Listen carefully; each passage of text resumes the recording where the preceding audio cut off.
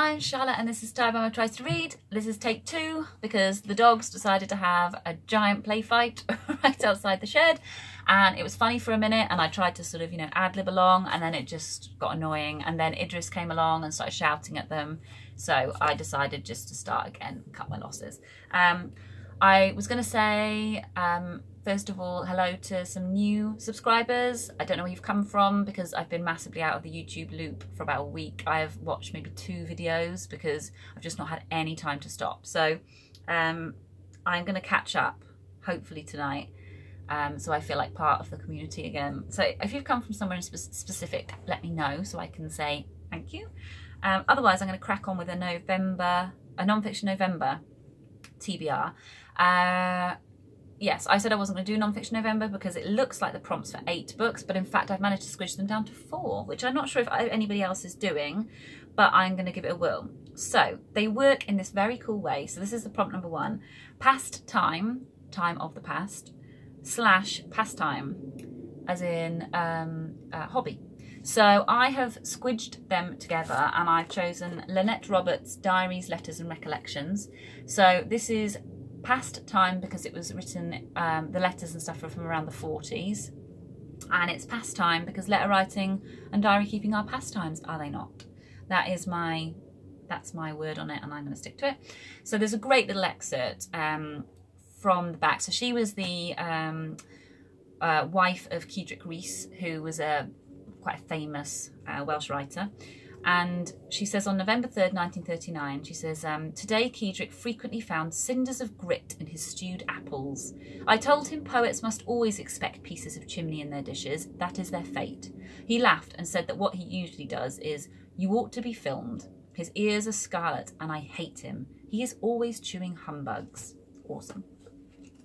And then the first bit in here, I think, is quite a good one. My sister's birthday and I've celebrated it by scrubbing the floor, cleaning the grate. Cedric said that I have some funny ideas about poets, and I have.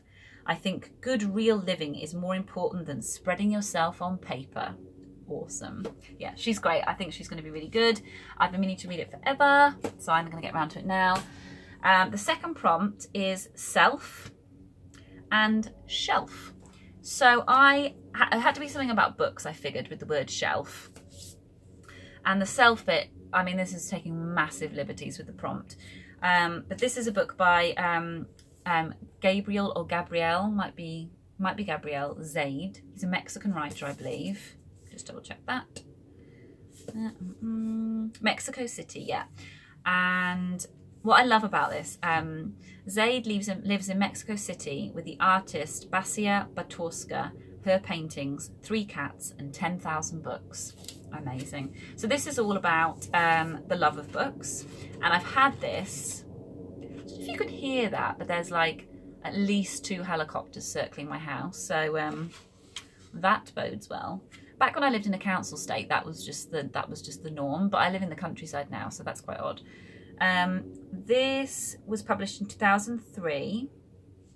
And so I got this when I was a bookseller, and I've had this for just forever. So this is why it's self to me. This is a book that is just representative of me as a book owner, that I can buy something that I find so beautiful and that I can be so excited about. And it wasn't cheap, you know, it was more or less a tenner for this tiny little book. And then I've not read it. It's just, I'm getting really frustrated with myself about how many books I've got on my shelf that have just lost their sparkle to me, and I haven't read them. So that is why I've chosen that one. The third prompt is wander, as in wandering, moving, travelling, and wonder, as in awe, and or as in wonder, as in thinking, presumably. I'm just checking there's not a third spelling. Not the best speller. I have chosen Olivia Laing.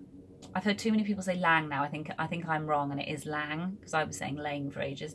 I've chosen The Lonely City, Adventures in the Art of Being Alone. I've had this for ages. I originally bought it for a friend and then felt it would be slightly insensitive as a gift. So I decided to keep it.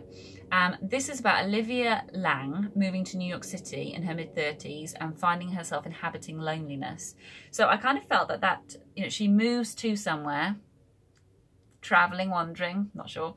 And then the wonder is obviously thinking about things, trying to figure things out. That is my feeling about how that fits that prompt. It is a little bit vague, but I've been saying I read Crudo this year and absolutely loved it, and I've been saying that I've got 2 of her non-fiction books which I haven't read, and that's just something I'm really going to try and avoid from now on, is having multiple copies of somebody's book and not actually reading it. So now the last one is Micro Macro, so I don't need to explain that, but I have chosen The Immortal Life of Henrietta Lacks, which is a book I have wanted to read since it came out. I obviously didn't buy it till, I thought I bought it in the original edition, but either it went missing somewhere or I lent it, because I then had to buy it when the film came out. And I thought that would apply because you've got the micro, you've got the life of one woman, and then you've got the macro, which is how she affected science and the millions of people that have benefited from the knowledge about her DNA. So yes, if you didn't know, it's the story of Henrietta Lacks, who was born a poor tobacco farmer, and her cancer cells, which were taken without her knowledge, became a multi-million-dollar industry and one of the most important tools in medicine. Yet Henrietta's family did not learn of her immortality until more than 20 years after her death. So it's a real sort of, it's an issue of morality.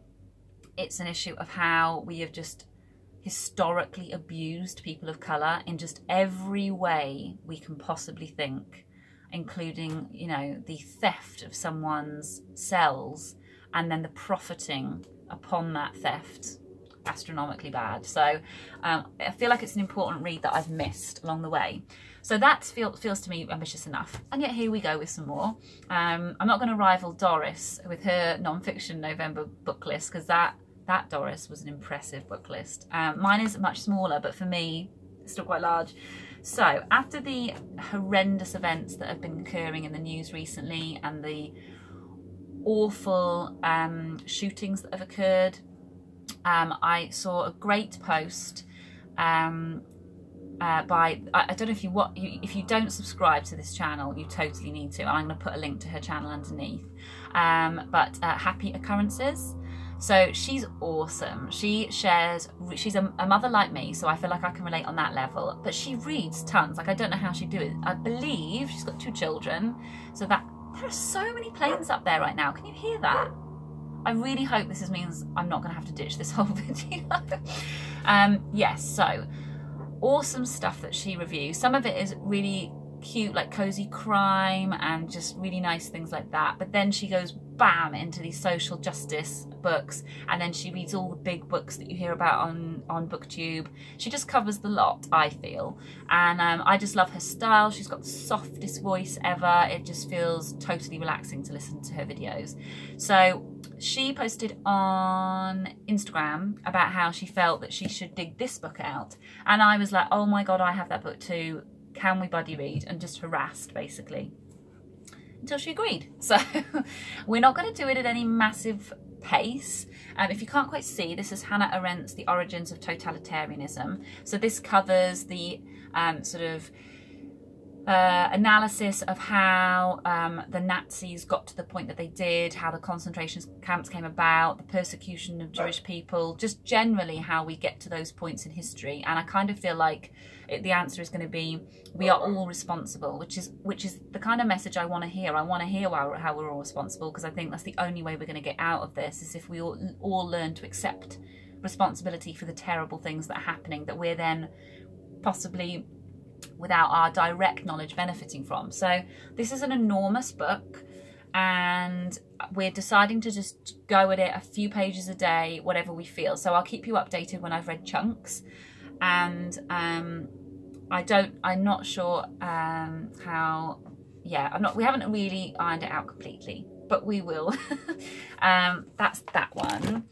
And I've got Kate Atkinson at Behind the Scenes at the Museum. Now, the reason I picked this up is because I wanted to put a couple more fiction books in my November reads, because I know I'm probably not going to be able to read all of these non-fiction ones all in a go. And I was thinking, right, how am I going to get, my bookshelves are just rammed. I've talked about this a lot. I don't know what to do about it. I'm kind of at a loss as to how to fix the situation. I've just had a ton of books arrive today.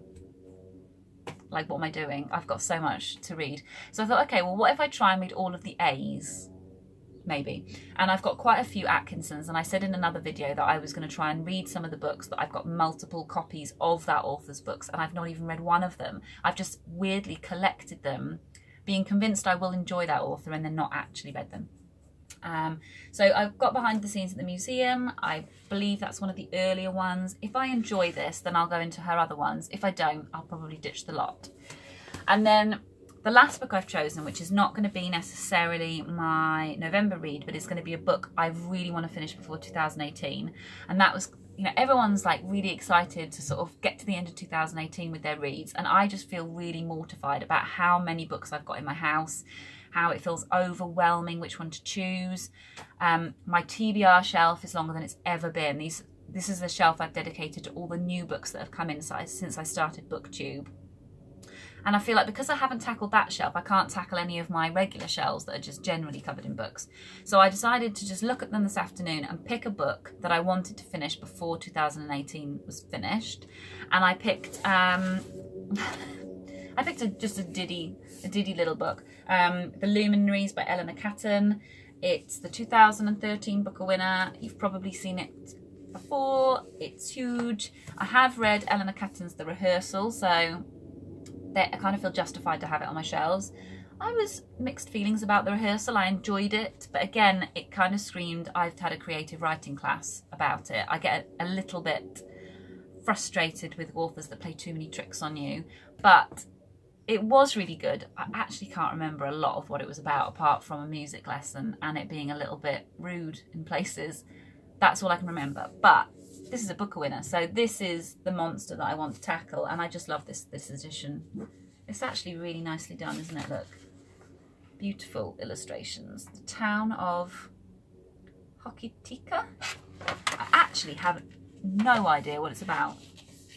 I know that it follows the zodiac in its, yeah, there's 12 chapters, so 12 signs of the zodiac. Some of them seem to be mapped out here. Yeah, that is my aim. How many pages is it? 828. Seemed like an awesome idea when I picked it off the shelf earlier. So that's my TBR, and yes, I would love to know if you're doing Nonfiction November. I've been really enjoying keeping up with the Instagram ones. I can keep up with Instagram because it's just a picture. It's the YouTube videos I've not been able to watch. But I would really like to know what you're reading, because I'm happy to maybe squeeze a few extra in. So if you've got any recommendations, please comment below, or if you've read any of the books that I have suggested, please comment below. Okay, I'm going to go and find out why there are so many helicopters outside my house. I will speak to you soon. Bye.